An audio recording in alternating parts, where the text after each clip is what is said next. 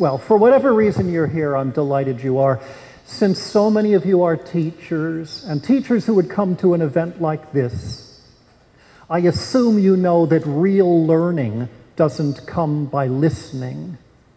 That's why in the best classrooms, kids are doing most of the talking, and teachers are expert listeners. The kids are primarily spending their time learning with and from one another and making active sense of ideas. How odd, then, that our professional development opportunities for teachers should so often reflect the worst kind of pedagogy, where somebody basically lectures at you as if you are empty receptacles into which knowledge is poured. We know that's not true of kids. Why would it be true of adults? So I like to begin on almost any topic I speak about by describing a piece of research whose findings may be surprising to some people, and then asking people to reflect on why the results might have come out the way they did. Tonight's study comes from a psychologist named Teresa Amabile, who, like me, lives in the Boston area. The first study I have in mind was done with 7 to 11-year-olds at birthday parties. It involved collages. Remember collages, for those of you who teach older students? The kids were all given a bunch of materials to work with and asked to create a silly collage. Half of them were just told to have fun and do it. The other half were told, this is a contest to see who can do the best collage, and we will have a prize for the best collage doer. All the kids did collages, and they were all collected, mixed up, and distributed to a panel of professional artists to evaluate. The artists didn't know which kids were in which groups. I don't even think they knew anything about the groups or the design of the experiment. And they evaluated the collage quality based on several different criteria. The results were quite striking. The kids who were told that this was a contest and the point was to be the creator of the best collage did collages that ended up being rated as far less creative, less spontaneous, less original, less complex, less varied. A few years later, Professor Amabile, who by then had moved on for reasons known only to her, to the Harvard Business School to teach, decided to do a study with business people. Otherwise, she'd probably be booted out of that institution. And she did not dare to have the business people do collages, but she used other kinds of creativity tests that involved figuring out how to solve problems that were not immediately evident. Again, she divided the business people into two groups, those who were simply told to try to figure this out, and others who were told that this was a contest, a competition to see who could be most successful at solving the problem creatively. Despite the fact that the tasks were very different, that we were talking now about adults and not children, the results came out exactly the same way. Competition killed creativity. There's a great deal of other research that supports these two studies, but that's enough for our purposes this evening. Here's my question. Why? Why would it be the case that both for children and adults, setting people against each other to try to be the best would undermine the quality of performance, at least on creative tasks? I ask this not because I am fishing for the right answer. Where these kind of questions are concerned, there isn't really a right answer. My purpose, plainly, is to engage you in informed speculation, to try to construct meaning around the question. Would you do me a favor and turn to one other person near you whom you don't know Maybe that's somebody in the row in front of you or behind you. Feel free to stand up or just swivel. Find one person, take a second to introduce yourselves, and then take, let's say, a minute and a half to see if the two of you can come up with a hypothesis. Why did the kids and the adults who were thinking in terms of winning end up being less creative? Say hello.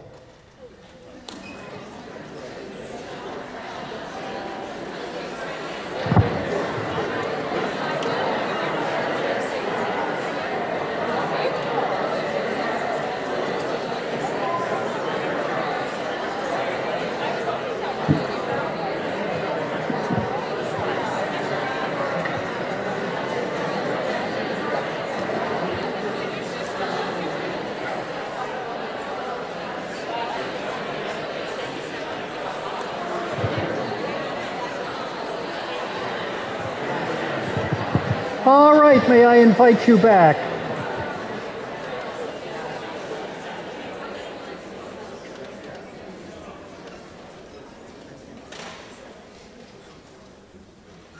I'm going to invite you in a few minutes to volunteer your reflections, should you choose to. So keep in mind any hypothesis you might have come to. I want to take a step back, though, and look at the bigger picture here before I put the experiments in a larger context. The larger context is simply this. For any given task, building a house, teaching a class, writing a book, whatever it is we're doing, cooking a meal, there's basically three ways to do it. You can do it with other people, or apart from other people, or against other people. If you do it with other people, in the purest sense, you're cooperating with them. The purest form of cooperation says that I can succeed only if you succeed too. Our fates are linked. We sink or swim together. In a sense, that is descriptively accurate of our entire world, but it is not always true of individual tasks that we perform. The second possibility is a kind of individualistic model, where I do this totally removed from your doing it, so your success, should you also be teaching a class, building a house, cooking a meal, writing a book, is unrelated to mine. Your success and my success have no connection to one another. And the third possibility is that our fates are negatively linked, so that I can succeed only if you fail, and vice versa. The question I asked a long time ago was why it is that so many of the tasks we perform in our culture, at home, at school, at work, and at play, are set up, not necessarily, but artificially in such a way where most of us can succeed only at the price of other people's failure. And I wrote a book in my 20s about competition in all areas of human life. And I drew from many different disciplines: psychology, sociology, anthropology, biology, education, economics, and so on, to try to make sense of this basic notion that we're set against each other, to figure out why that is and whether it's necessary or desirable. I have since moved on, as Matt said, to a number of other questions and issues in education and beyond, now that I'm in my not 20s, and yet find myself over and over again calling back this issue and bumping up against it. So, for example, if I'm writing about the equivalent of FSAs and standardized tests in general, I find myself wondering why there would be a province-wide standardized exam. What is the need for standardization?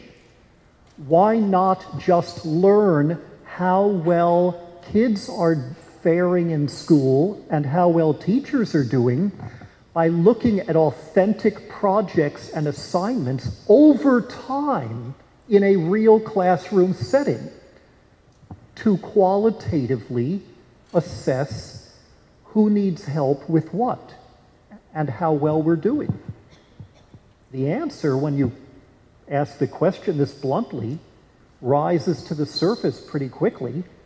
The only reason you would need a standardized test, that is having everybody in a huge area answer the same questions under the same conditions, is if your real question was not how well are children learning, but who's beating whom. You only need a standardized test if you're more interested in victory than in excellence. Is Kelowna doing better than Vancouver? Is BC doing better than Alberta? Is Canada doing better than Finland or the US? Is my town or district outperforming yours? Only when your goal is to sort people into winners and losers do you need this form of assessment.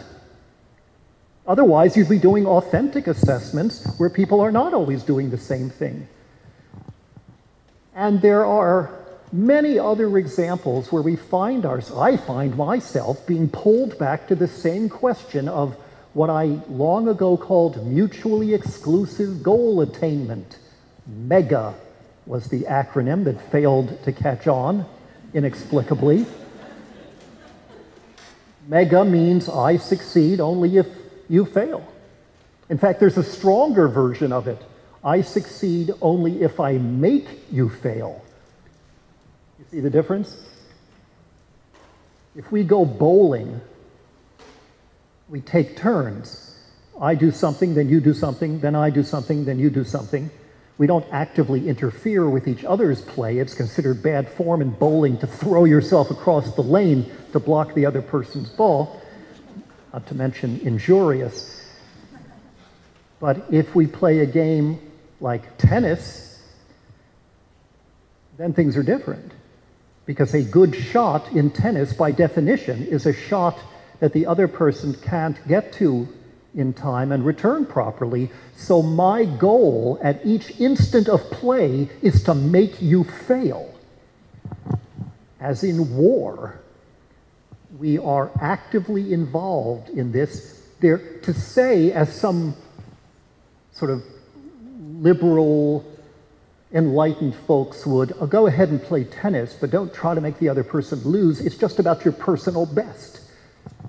That's nonsense, of course, because if you played a game where you were not trying to make the other person fail, it would not be tennis. It would be perhaps another game with 2 rackets, a ball, and a net, and perhaps it ought to be. But the point is that if the game, and I use the word game literally here, but it could be used figuratively in other encounters and activities, if the rules of the game demand that we work at cross purposes, then changing our attitudes about the activity is not sufficient. We must change the structure of the activity itself. The same thing is true of kids in school. If they find that they are in a race to beat everyone else, in a game devised by the teacher called Who Can Be the First with the Right Answer to be recognized by me, then the structure of the classroom sets kids against one another.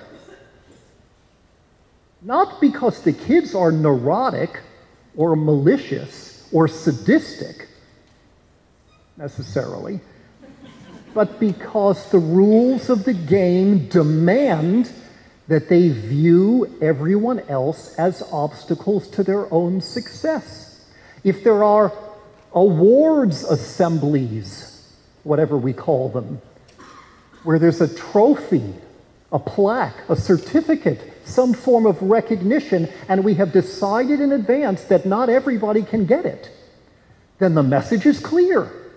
Everybody else around you is there to be beaten. If we have spelling bees, geography bees, or whatever, you don't call them that here, do you? I mean, the first game I ever learned as a child featured N children scrambling for N-1 chairs when the music stopped. At that point, when I was a kid, something called a needle was lifted from something called a record. Ask your parents about it, kids. Which made the music stop. And everyone rushed to a seat. And by design, not everybody could get one, so one kid was out. Put the music back on, do it again, out. Remove another chair, out again, out, till at the end you've got one kid sitting there triumphant, smug, the winner. Everybody else excluded from play, unhappy, losers. That's how you learn to have fun in North America. It is a prototype of artificial scarcity. Along comes Terry Orlick in Ontario, Ottawa, I believe, years ago, who said, why don't we change things up a little bit? Keep the structure intact, so you remove one chair each round, but change the objective. So the point is for everybody to stay seated somehow, to fit all the butts on a diminishing number of chairs. So at the end, they're figuring out how to hold on to each other and step on each other and hold, and everybody plays to the end and everybody has a terrific time. I did it with both my kids at their birthday parties. I got photos sent to me from other people who've done it too and said, my God, why would we ever have a competitive birthday party? What have we been thinking? Why would we spoil the occasion by teaching children your job is to beat everybody else? You don't know how much fun competitive games aren't until you've had the chance to experience what it means to play cooperative games, where you still have strategy, exercise, fresh air, not necessarily from musical chairs, but without having to turn kids into winners and losers. There are two acceptable positions in the US and Canada about competition. The first is unqualified endorsement. Competition's what made this land great. Competition motivates people to do their best. Competition builds character, and we need to start it small. It's a dog-eat-dog world out there, so we might as well make it a doggy-eat-doggy world with little children too. And if you don't like competition, there's something wrong with you, because you're scared of it and you can't handle it. That's position number one. Position number two is qualified endorsement, which says, maybe we've gotten carried away with too much competition. We do it too intensely. We do it with children who are too young.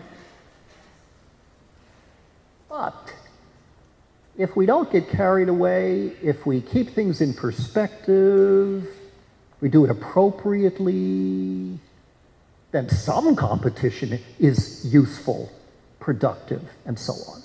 Those are the only two respectable positions to have on this topic. And that continues to be the case now. But when I began researching this topic a very long time ago,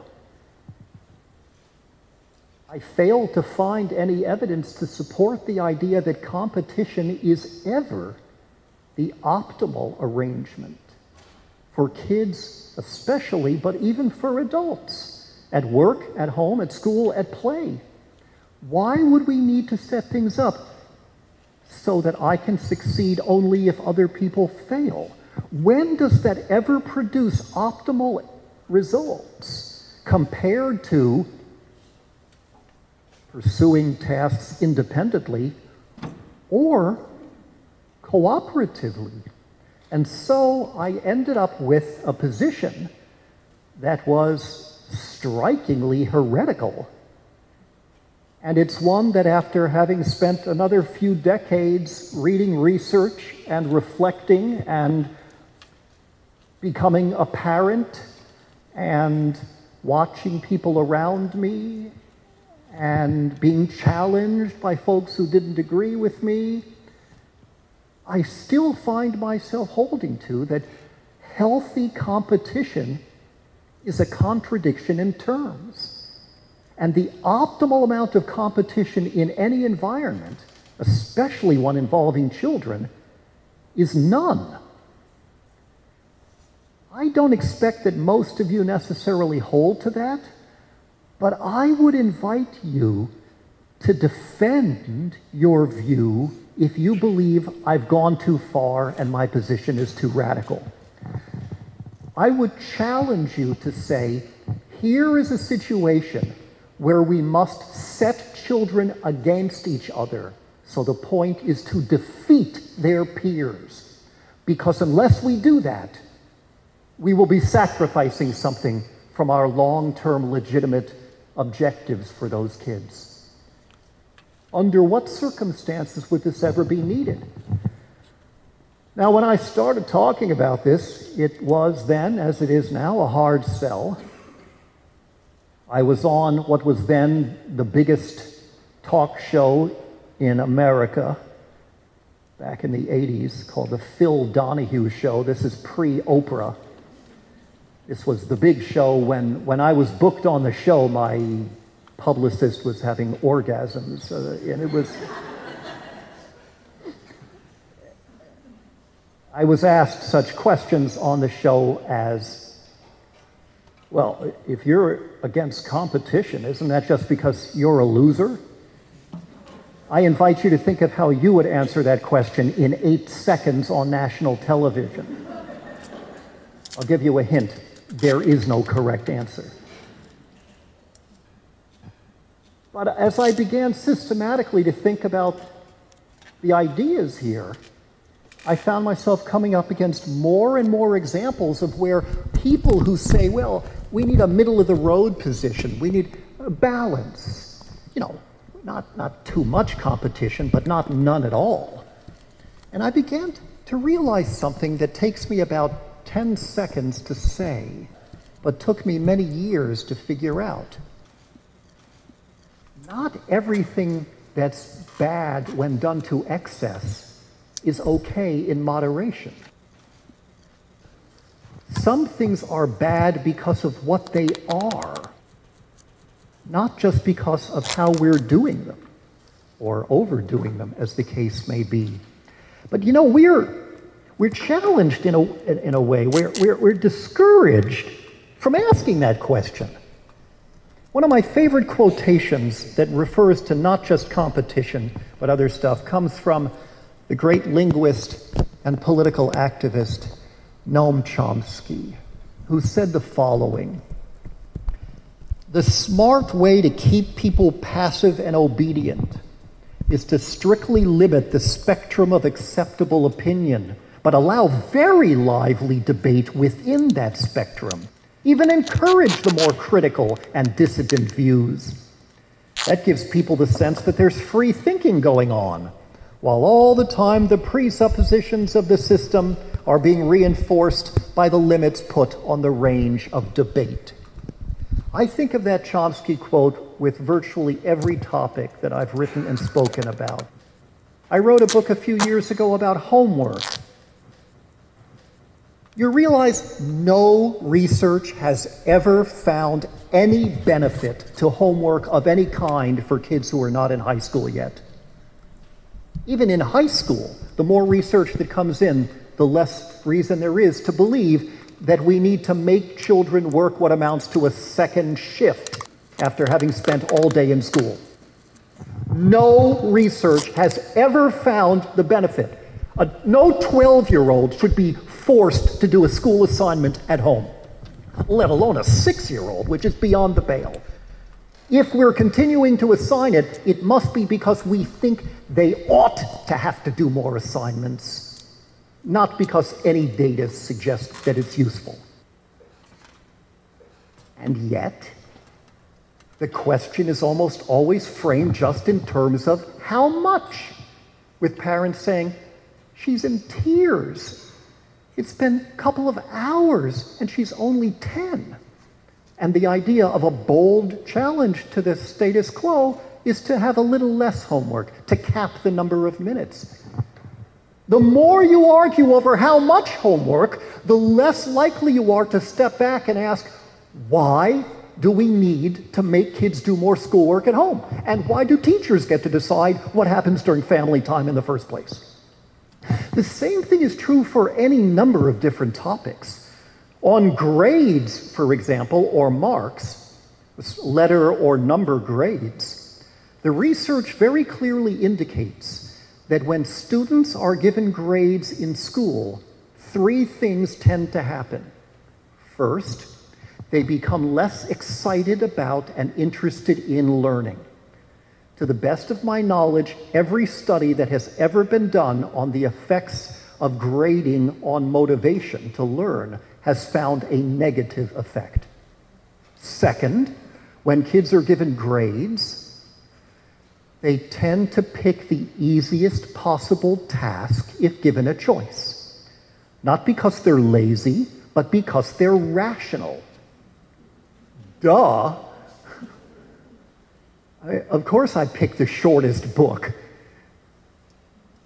You told me that the point in here is to try to get an A, a 6, an exceeds expectations, a 100, whatever the metric is. So of course, the easier the thing I'm doing, the better the chance I have for reaching your goal, which is not intellectual risk-taking. It's the opposite. It's risk avoidance. But then you blame me for not being motivated or having enough grit or something. It's all about me, as opposed to looking at the structure and the way it predictably elicits corner-cutting behavior, because the goal is not to learn. Learning pulls in this direction. Getting a good grade pulls in that direction. That's why the best teachers I know never put a grade on any assignment they give, even if they're forced to turn one in at the end of the term. And the third effect with grades, according to the research, is that kids who are trying to work for a high grade in school tend to forget what they were taught faster and to think in a more superficial fashion. Less depth than students given the identical tasks, but in a grade-free environment. All right, so that's what the research shows about grades, and yet the only discussion educators are given in most of their pro-D days and in most articles in the journals are how to grade. Should it be standards-based grading, which is the latest fad? I didn't really understand the expression putting lipstick on a pig until I started reading about standards-based grading. Or should we put the grades online, which pushes them into the kids' faces and their parents, making them even more salient and destructive? Should we grade for effort or not? Should we include zeros or not? As opposed to taking a step back and asking, why would we be talking about how to grade when all the research, all our real-life experience, if we're open to it in actual classrooms, argues strenuously for the abolition of grades and more authentic forms of reporting that are not reduced to letters and numbers? With homework and with grades, we find ourselves thinking of this basic Chomsky principle again. We're not encouraged to ask the radical questions. And I use radical in the original Latin sense of the word. Radical comes from the Latin meaning root. We're asking the root questions, which I take it is what the Zeitgeist movement is about. Not operating within the ideological confines of the status quo, but having some perspective and saying, are we questioning the right things? Now, in the case of competition, much of the discussion is preempted by the belief that there's nothing we can do about it anyway, because competition is just human nature. So that was the first belief I undertook to debunk. Before I wrote my book on this topic, I had heard this claim made so many times at dinner parties and in magazine articles. We're just born competitive. That I assumed there must be a significant database supporting this belief. I started the research on this more than 30 years ago. I started when I was 9. And I have yet to find a shred of evidence to support that belief. In fact, there's considerable evidence to challenge it, from evolutionary biology, from cross-cultural anthropology, the experience of other cultures, and from elementary and early childhood education. I'll summarize it all in a sentence. We compete because we're raised that way, not because we're born that way. It's very convenient for us to say, hey, it doesn't matter. I'd have no responsibility for changing our practices because it's innate, but innate necessarily so. There is no support for that. What we find instead is that kids are carefully taught. The anthropologist Jules Henry turned his keen anthropologist's eye to our culture many years ago. He brings us inside an elementary classroom as follows. Boris had trouble reducing 12/16 to the lowest terms and could only get as far as 6/8. The teacher asked him quietly if that was as far as he could reduce it. She suggested he think. Very helpful, isn't it? Much heaving up and down and waving of hands by the other children, all frantic to correct him. Boris, pretty unhappy, probably mentally paralyzed. She then turns to the class and says, well, who can tell Boris what the number is? A forest of hands appears, and the teacher calls Peggy, who says that 4 may be divided into the numerator and the denominator. Thus, Boris's failure has made it possible for Peggy to succeed. His depression is the price of her exhilaration. His misery, the occasion for her rejoicing. To a Zuni, Hopi, or Dakota Indian, Peggy's performance would seem cruel beyond belief, but it is the standard condition of our elementary schools.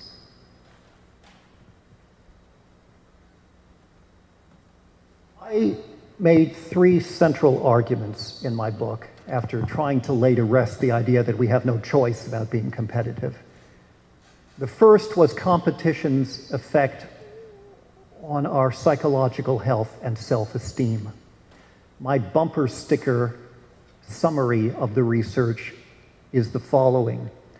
Competition is to self-esteem as sugar is to teeth. The meaningful distinction is not between kids who win and kids who lose. In terms of psychological health, the meaningful distinction is between kids who have to compete and those who are blessedly free from having to compete. Competition teaches that I'm only as good as my last victory, that my sense of competence and thus my confidence is contingent on my having defeated other people.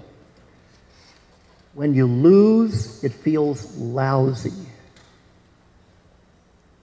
But even when you win, it is a shot of adrenaline that doesn't last long, and you fall back to earth and then need more and more victories to try to recover that initial euphoria, not unlike developing a tolerance to a drug.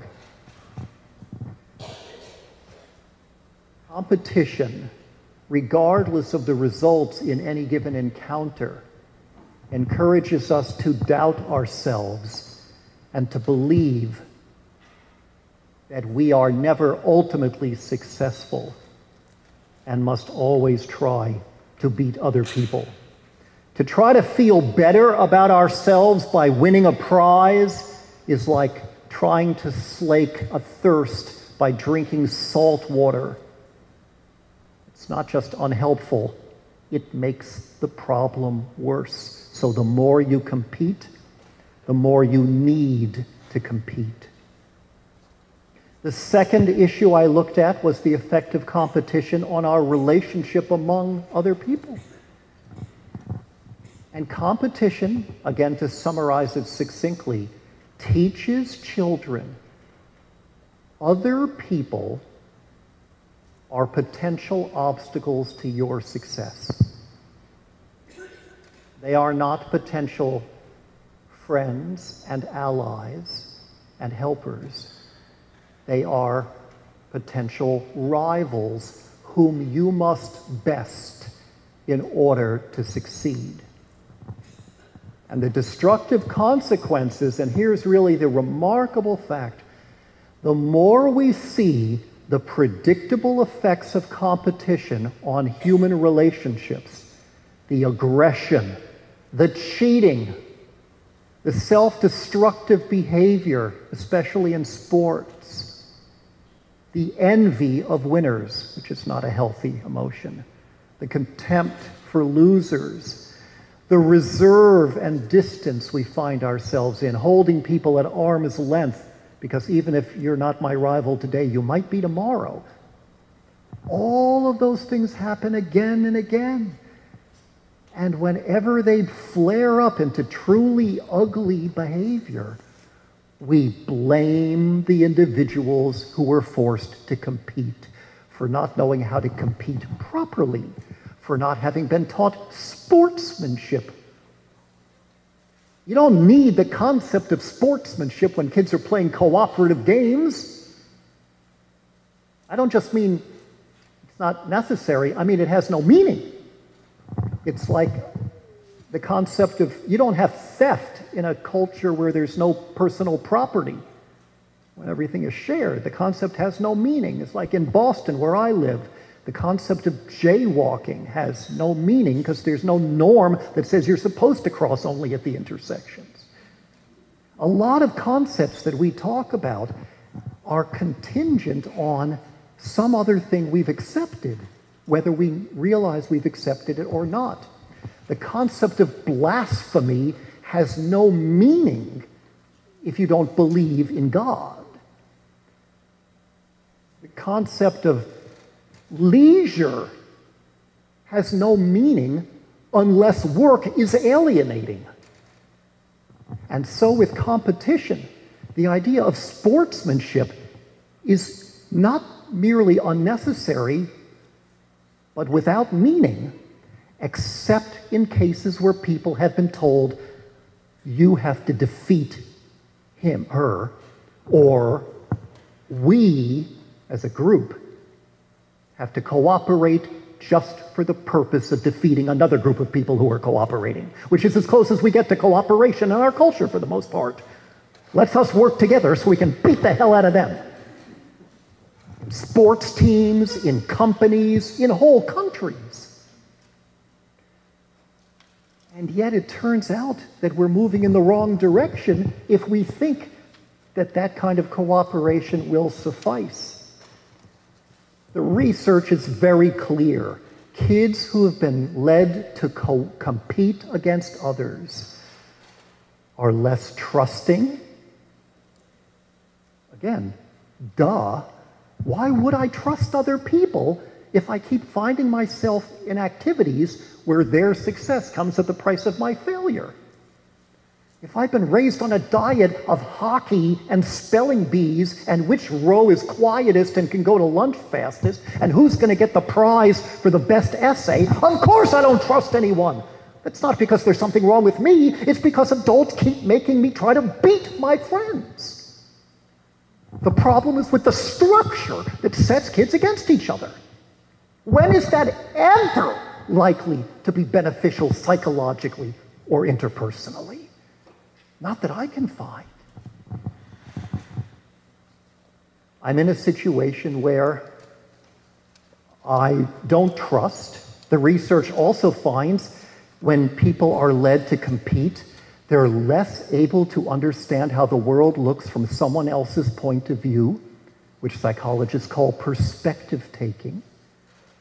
They're less likely to help people in need,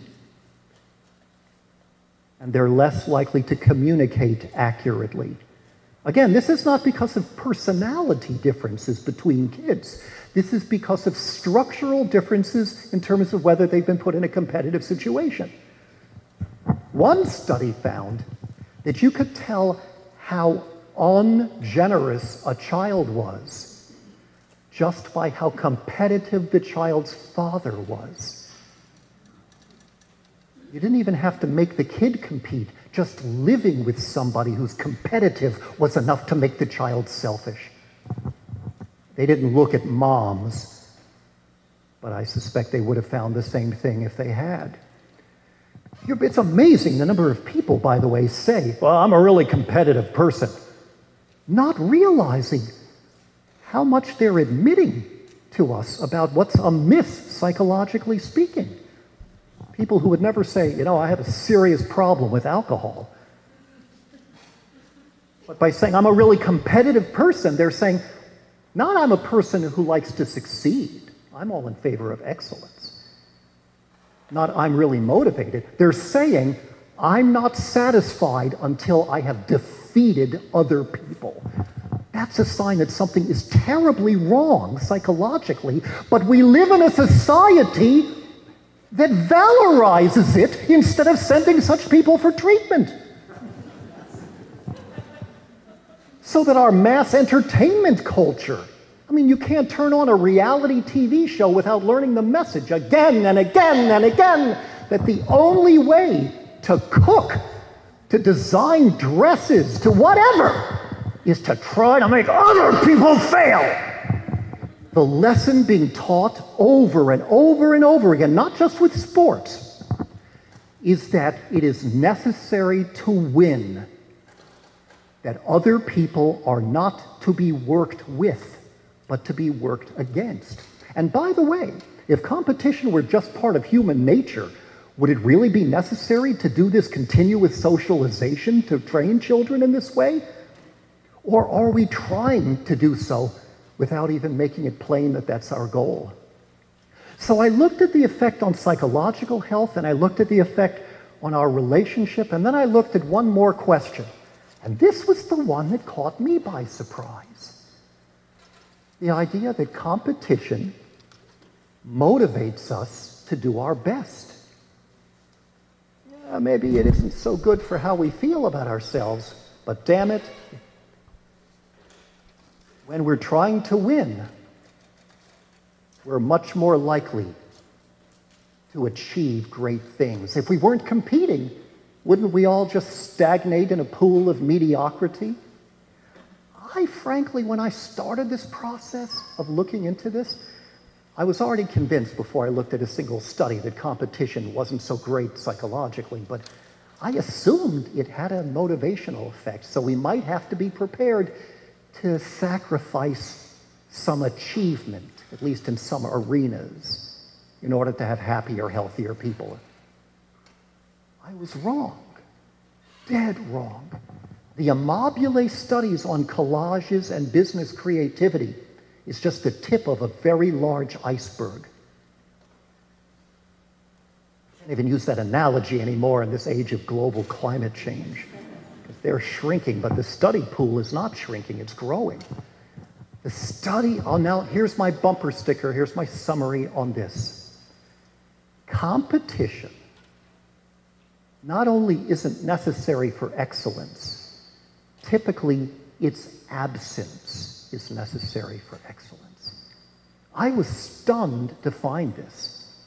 At best, it provides no advantage, even in most physical tasks. Maybe if I took all of you and said, I'm going to make you lick envelopes.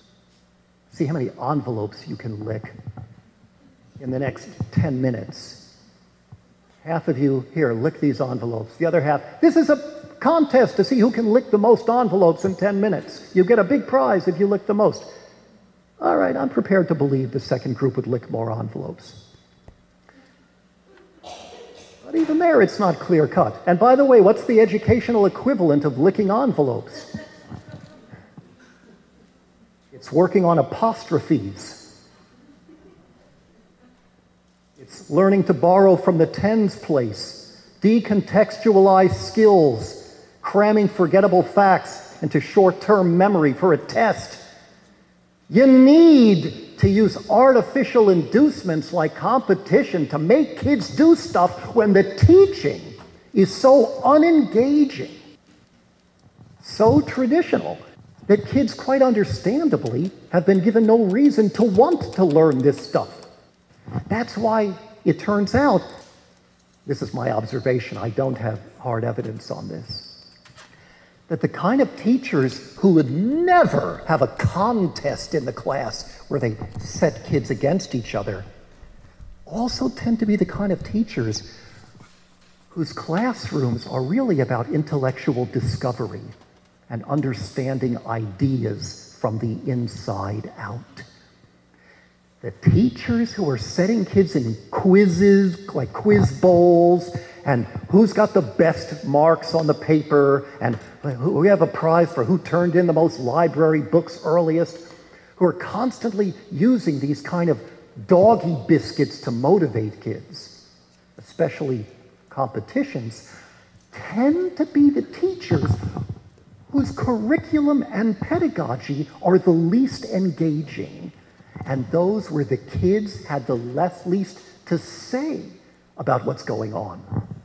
You show me a teacher who's using competition a lot to motivate kids, and I'll show you a teacher whose kids have probably been excluded from most of the decision-making about what they're learning, and how, and when, and why.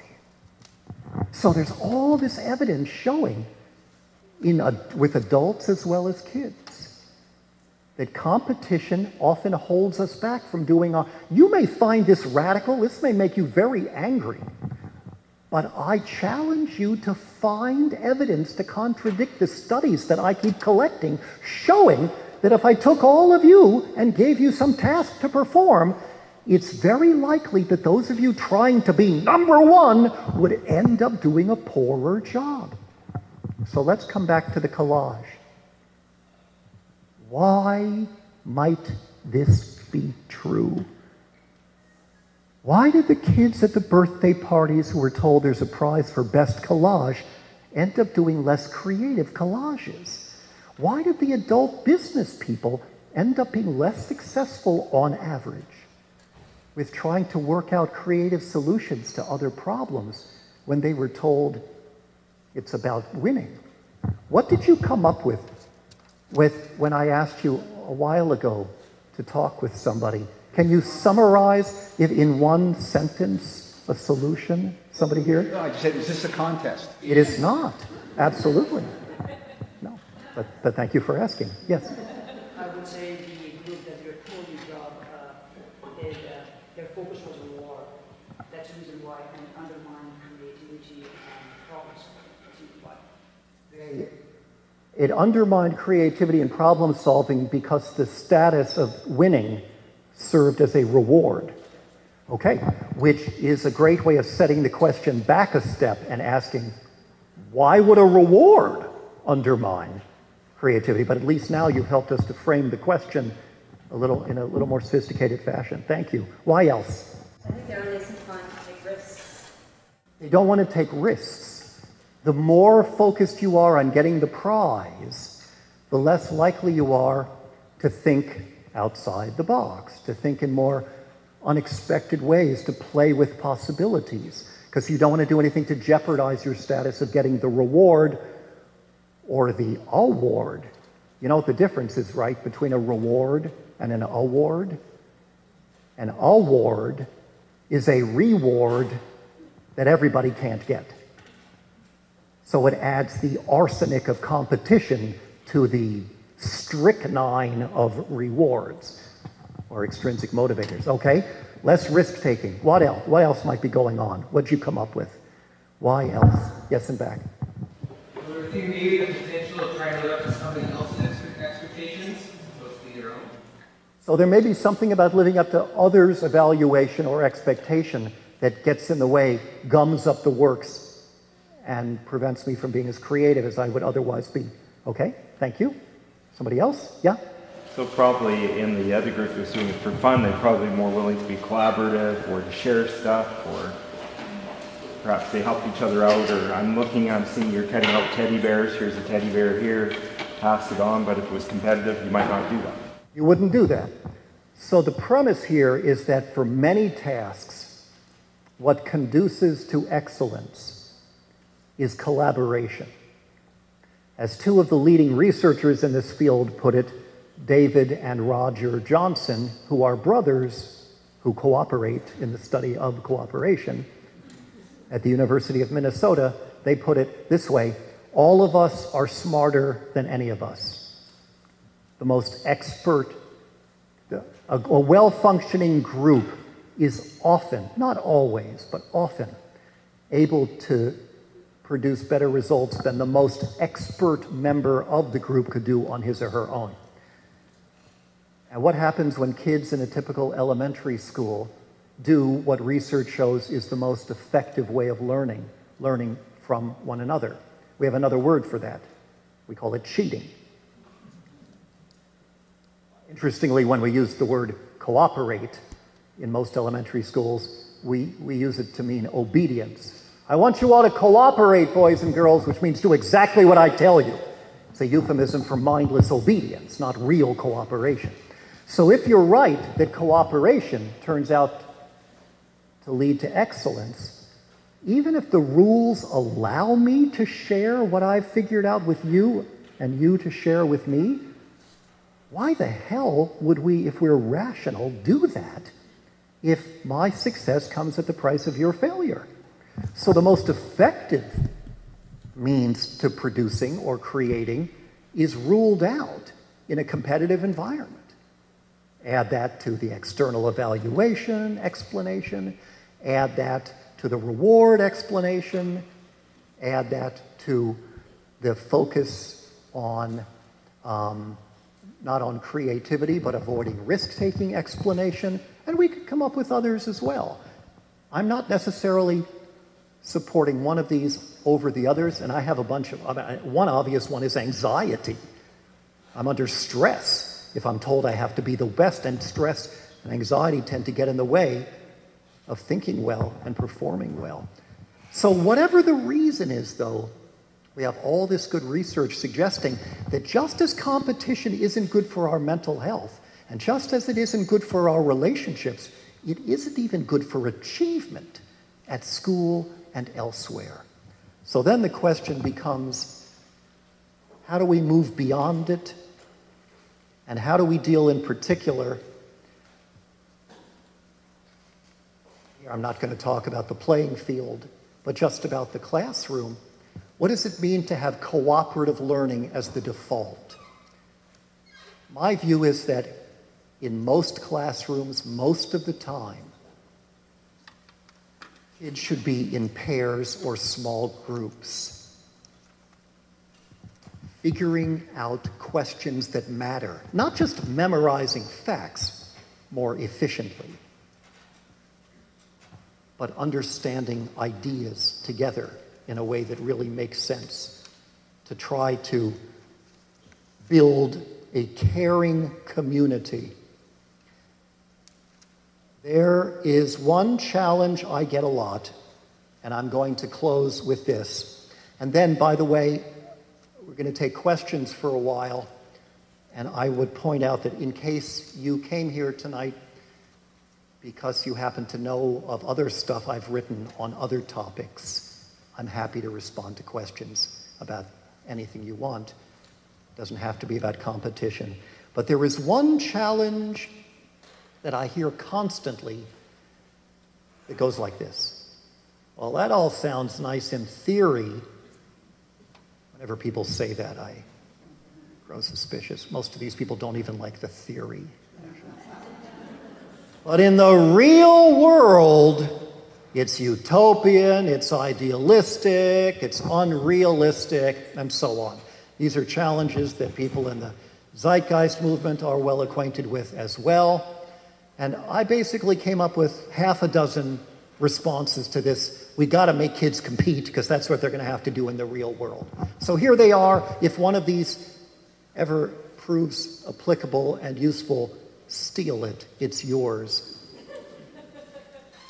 First, they get more than enough experience with competition without our adding more.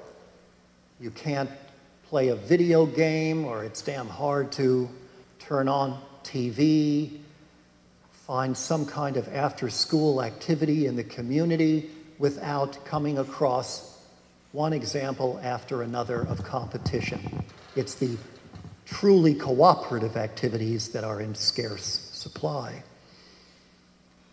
So we, as educators in particular, but also as parents, have an obligation to introduce kids to non-competitive activities, given how much they already receive of this. Surely we have reached a point, even if you thought competition was useful, of diminishing returns. Second response. I agree that in a competitive society, it is very helpful to help kids reflect on that aspect of society. I would teach children about competition, just as I would teach them about substance abuse or reckless driving. So they learn to recognize it and think deeply about the premises. But when people say we need to teach kids about competition, what they're really suggesting we do is immerse them in competitive activities, which is very, very different. We wouldn't have to do that to teach them about it. Immersing them in it by making them compete is socializing them to uncritically accept competition as inevitable or desirable. That's very different from helping them to think about what they're doing. Next, the benefits of failure are overrated. People who suggest that competing and losing is good for you because it leads you to pick yourself up and try harder next time are folks who apparently don't spend that much time with real children and seem not to have good memories about their own childhoods. The research finds that failure, typically when experienced by kids, teaches kids that they don't have the competence to succeed and then become less likely to succeed next time. I have a lot more to say about this in a new book that's coming out in the spring called The Myth of the Spoiled Child, which will make a fabulous gift next spring. But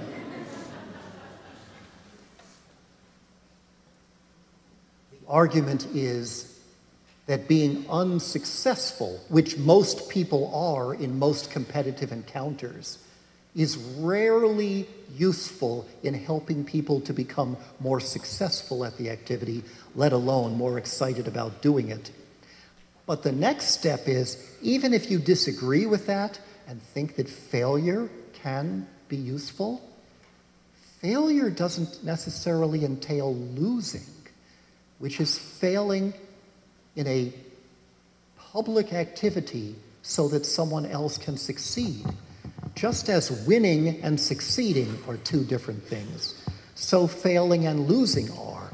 I have never seen any evidence that the particular version of failing, known as losing in a competition, provides any advantage in terms of kids' ultimate development. And my last response is, so often we fall back on what we could call what I've called the Bagooty explanation. Bagooty is a stupid euphemism, not euphemism, acronym. Sorry, it's 11:20. It's an acronym for better get used to it. You say there's no evidence that grades or homework or standardized tests are beneficial to young children? Well, we got to make them do it anyway because they're just going to get this stuff when they're older. People actually think like this. They're going to get this in high school, you got to get them prepped now. In other words, people are going to do unpleasant things to you later, so we have to prepare you by doing unpleasant things to you right now while you're small. And that is basically the rationale for making little children compete. Yes, it destroys self-esteem. Yes, it undermines relationships. Yes, it gets in the way of excellence in many activities. And yes, it makes kids less excited about the activities themselves. But people are going to make you compete later, so start suffering now. People don't put it quite that way, but it's not that far from the actual rationale that people invoke. And you know what? I want to raise a generation of kids who don't confuse bad stuff like competition with the way the world works. Competition is not a necessary part of human life, just like standardized tests and homework and grades aren't a necessary part of schooling. I want to raise kids so that if they get into an environment where they're set against other people and told you have to beat each other, they'll say, what the hell? Why would I do that? Things were much more successful when we were able to cooperate in the school I went with and with this amazing teacher that I had. You're going to get the duct tape stuff working just right when we're done. Perfectly timed. I want to raise a generation of kids who look at competitive activities and say, yeah, we can do better than this.